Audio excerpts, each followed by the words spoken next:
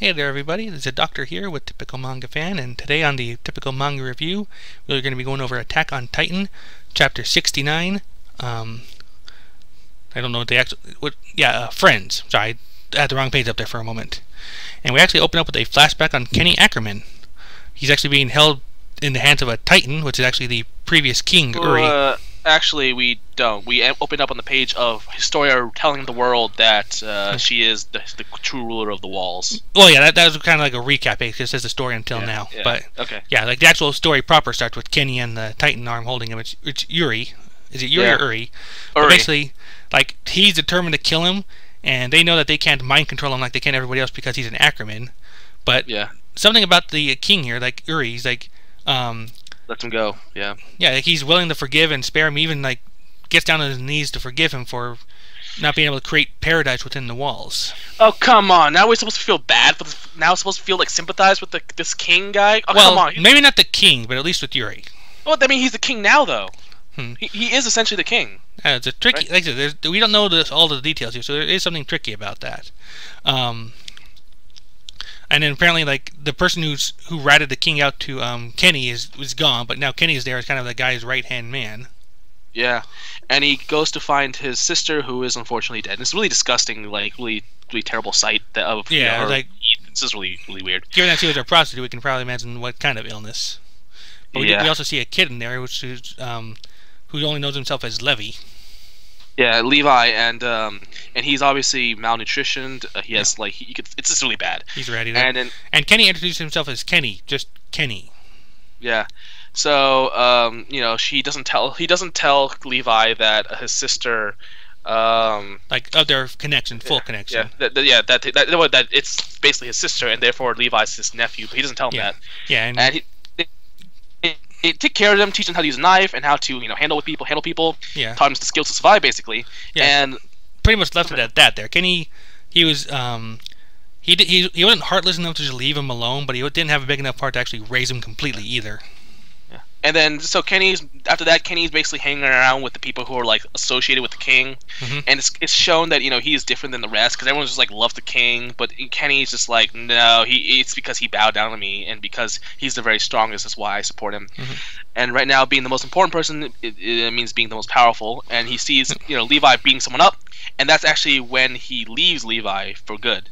Right, because he can take care of himself now. He doesn't need Kenny anymore. Yeah, and he says, now you won't go the way my little sister did. And goodbye. Yep. And then it goes to the scene where him and the first king are talking about the guy's getting older and he's gonna pass on his memories with to Frida. To Frida, and the way he says, "I will live on within the memories." I think that's talking to Rothschild. I think he's talking more from being the king than he is from Uri's perspective now. Yeah. I think him and the king has assimilated Uri. I think. Anyway, and then they talk about what's paradise. I want to build a paradise. Blah blah blah blah. Do you think we could become friends? And they just basically have a lot of talking. And then we kind of go from there. We see Frida taking over the power of the king, and Kenny notes that she said the same kind of sermons and things that Yuri did. And he wonders how they can keep talking about stuff like that. Like how much, is it because you have so much power it gives you freedom? Like would we all act the same way? Would we all act the same way if only we had that kind of power? Yeah. Which kind of marks why he wants to get that power later, I assume. Yeah, it's always easy to be on on the top of the pedestal and say, hey, this should be the way it works. But it's it's different than when you're actually down on the ground and you're suffering too. It's true though. Like you see, this guy talks about paradise, but he's not helping the world in any way. He's persecuting the Ackermans, and he lets Kenny go, but that doesn't change everything. That doesn't forgive him for his sins. And then Kenny goes and talks to the anti-personnel 3D Marine Gear Squad, and he talks to them and basically tells them that he used to kill them for a living. Yeah, and he actually says, and this one girl who we remember in when they fought against our Aaron's and Levi's team, and she's like, it's all meaningless. And he starts smiling and says, we're only anti-Soviet core in name only. It's just an excuse. Yeah. It was all for the sake of a great. In reality, it's all for the sake of a great dream. And so he trains them, and we get some flashbacks to even when he was killing the newspaper guy. What's his name? Reeves, I think it was. Yeah. And then we get some flashbacks to when Aaron was fighting with Eren transformed, or when the King Titan transformed. I forgot either one. I don't know. Yeah, and we pretty much see like everyone else got crushed in the rubble there, basically. Yeah. But Kenny did make it out alive. Like we see him leaning against a tree, injured, when Levi and another one come up to him. Yeah. But he's really badly hurt. It gets burned in like all the place. And so Levi noticed this. Like he's pretty much like a dead man at this point. He's like all that blood loss. He's too badly injured. But Kenny does have a Titan syringe. Yep. But Levi points out that if he could have used it, he would have used it long before now.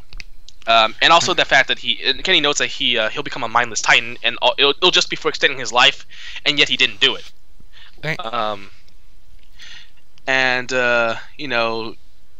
So she asks you wouldn't just sit around waiting to die. Don't you have a better excuse? Mm-hmm. And then Kenny basically says he wanted power so he can understand the way Uri thought. Yep. And he's like, everyone I've seen has been like that, whether it be alcohol or woman or even God, family, king, dreams, children, power. Yep. They all couldn't go on unless they were drunk on something. And for Kenny, it was power. Yeah, everyone was a slave, even him, specifically referring to Uri. Yeah.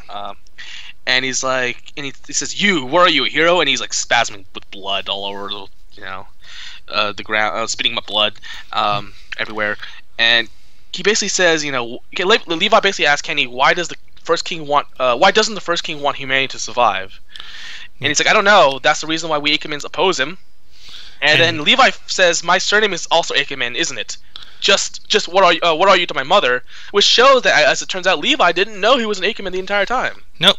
And that means there's going to be a very interesting conversation between him and Mikasa later. They're like cousins, I think. Because she was a mixed family. I mean, as far as Mikasa knows, there probably wasn't any other Ackermans left besides her, and she doesn't know the history either. Yeah. So she probably was like, "Holy shit, we're a bunch of killers." Yeah. And then at this point, like Kenny gives Levi the syringe. He dies. He reveals to her that I'm just her brother. That's right. Kenny was his uncle. That's right. He did reveal that. Yeah. And Levi wondered why he left, but Kenny's pretty much like, I can't be someone's parent. So he gives the syringe to Levi and dies, pretty much. And then from there we go to Queen Historia's coronation. Yeah, it's all formal. Everyone's cheering, and I'm just like, I'm yawning. One thing I do note here is like, people are talking about how she defeated the King Titan, and she's thinking to herself, like, we look back earlier, she had actually asked to be given credit for the kill, so she's as surprised as anybody that she's actually the one who did it. Yeah, I would have been pissed off had it been someone else, because then it would just look bad. Well, but I understand why you'd ask for it, and I get it from an actual, like, when you step back from a larger picture perspective. Yep. But it's just like, wow, don't steal someone's credit. You don't plagiarize. Well, that's why I'm glad that she actually does do it. Yeah. That's what I'm saying. And then as they're kind of leaving here, like, Historia's remembering back to the president of the Reeves Company, the one we saw being killed in flashback earlier. It's like telling her, once you become queen, smack him and tell him this: I dare you to hit me back. And she pretty much does that. She walks right up to Levi, punches him in the arm, and says, "How now? What? I'm your queen. Got a problem? Huh?" I love that. She honestly believes that she can hurt Levi. I don't think she cared about hurting him. I was just like, "What you gonna do, punk? Huh? Gonna hurt your queen?" Yeah, I'm glad that she retains her, because I'm not gonna lie, the formality of when she got crowned, I'm like, that was the boring part. I was like, it's so formal. I hope she isn't gonna be like.